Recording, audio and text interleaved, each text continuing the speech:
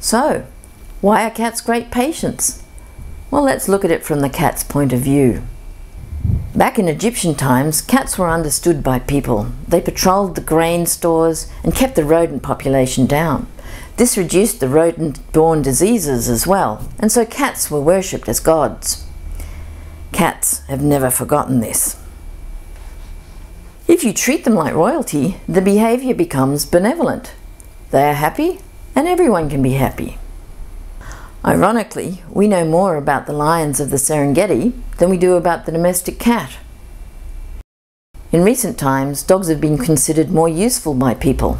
Cats have slipped down the popularity scale and unfortunately reached the point where vets started to treat them as being small dogs, which has led to major medical misunderstandings for the feline friends.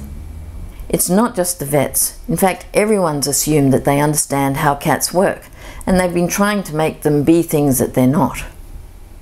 This has inhibited progress in feline medicine and led to serious misunderstandings of the feline psychology and physiology. Cats have been underserved by veterinary medicine, and the mythology from the cat-hating Middle Ages has resulted in many misunderstandings for owners as well.